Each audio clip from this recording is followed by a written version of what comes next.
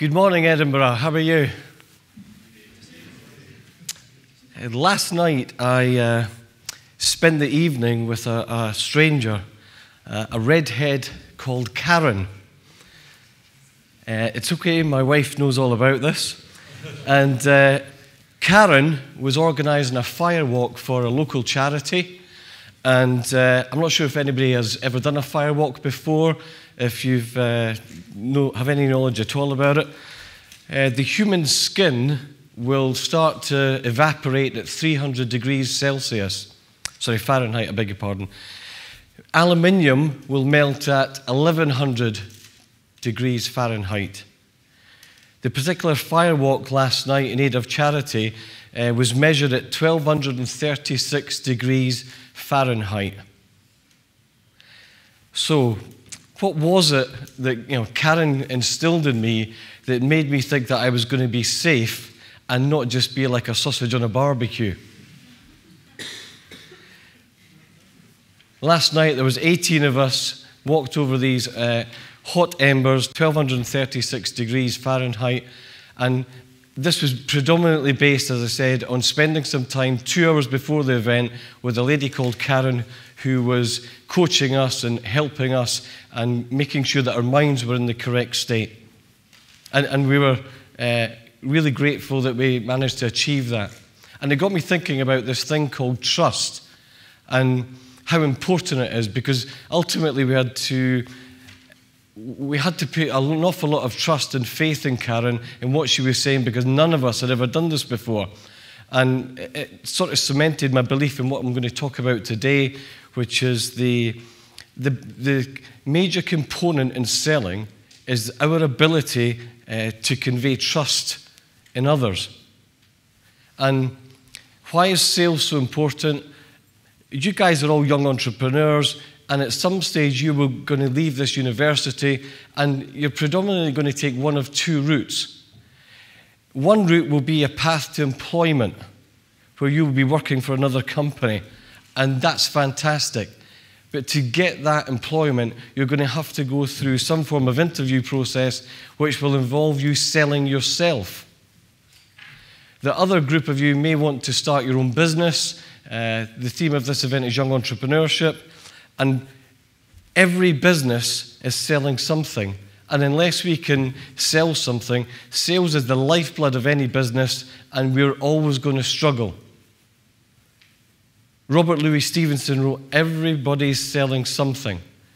And 2 or 3 months ago, we come back, some colleagues and I, we came up with this idea because there was nowhere in Scotland where young graduates and young entrepreneurs could go to learn the skills of professional selling.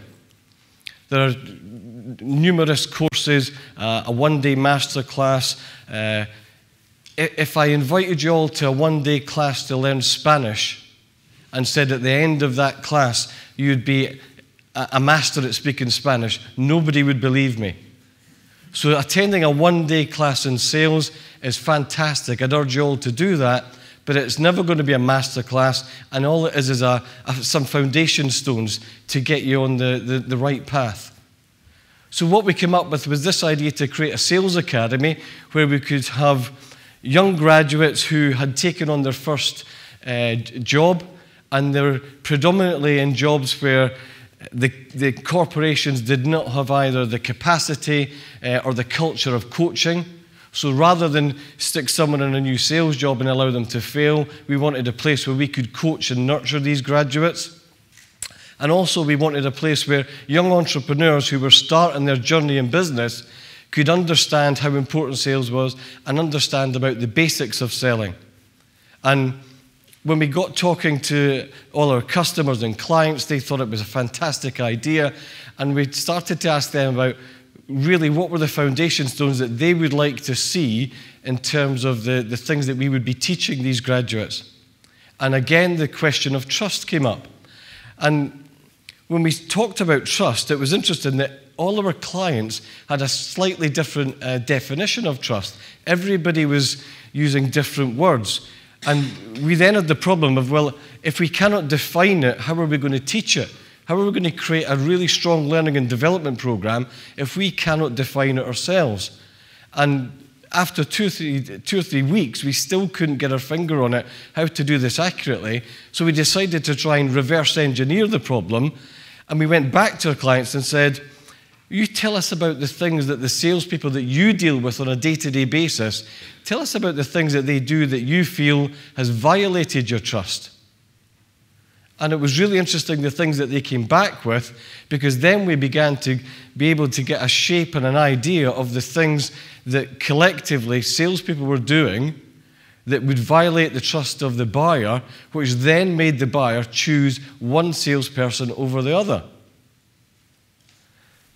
So there were 5 components which typically the feedback that we were getting from the clients, that all the comments fell into one of 5 categories. The first one was time. And time is hugely important for a salesperson because we have typically only 40 selling hours in the week, and we have to be really, really great at time management.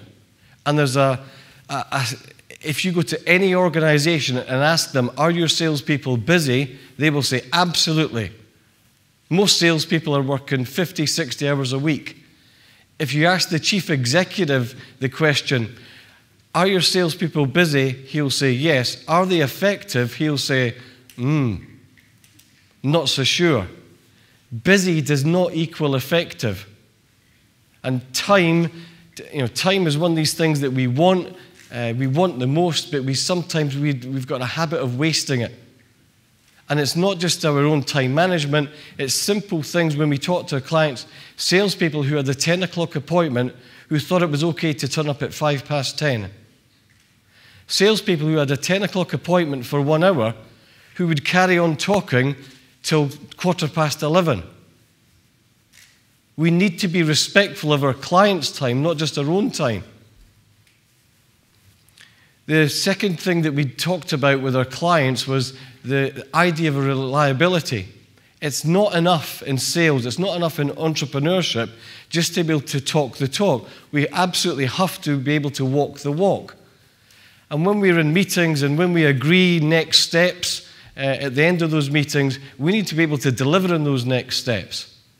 And a really simple example of this was we were coaching one particular salesperson who would go into a meeting discussing something not particularly appealing like IT services, and had a really productive meeting with the head of IT, the business owners, and would then leave with the next step of having to go away and create a written proposal.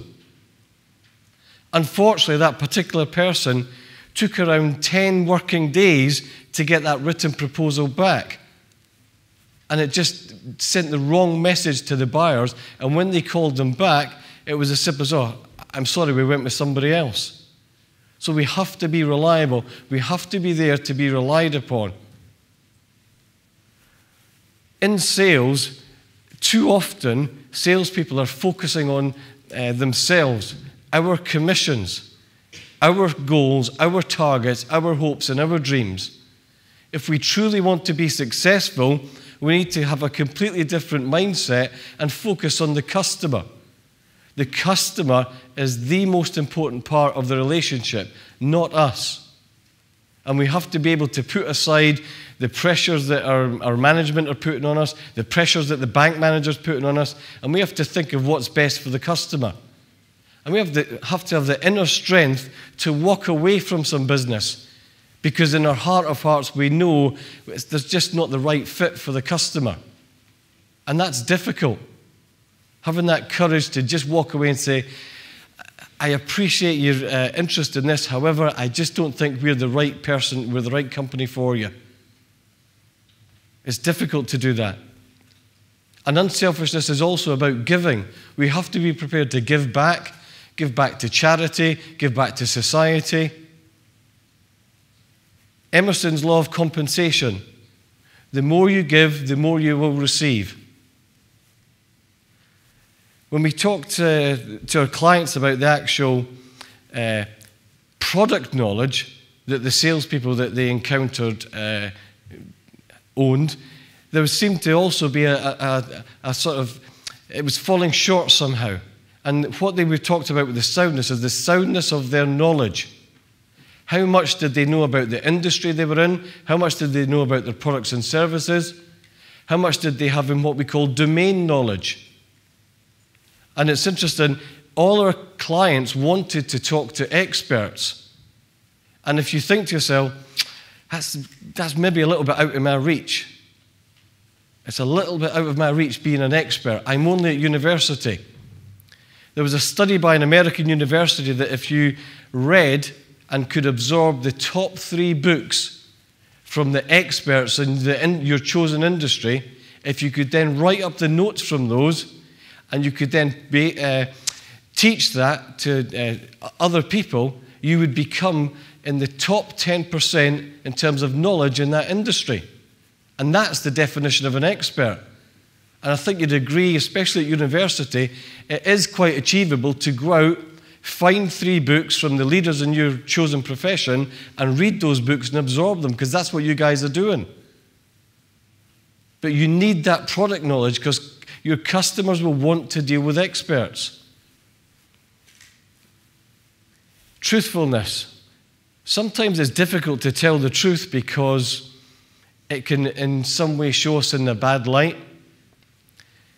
You only have one reputation. You will only ever have one reputation, and you should guard that with honor. And even if the truth is going to damn you, I would say you're much better off just facing up to it. And the truth won't win you every client, but it will help you win the best clients. And we all have varying degrees of the truth. I've always thought of myself as a very truthful person, until one of my students one day asked me the question, I know you've got children, Iain. Can I ask, did you ever tell your children about Father Christmas? And I had to think to myself, you know what? Maybe I'm not as truthful as I thought I was. So there are different shades of truth. But as long as you can look yourself in the mirror in the morning and say that you absolutely did the best for yourself and for your client, that's the truth. Because it's not just about being truthful with your clients, it's about being truthful to yourself. And if we looked at that and as we talked earlier about trust, it was interesting that it actually fitted in quite neatly. And just in case you're wondering, 1236 degrees, no burns, only muddy feet. Thank you.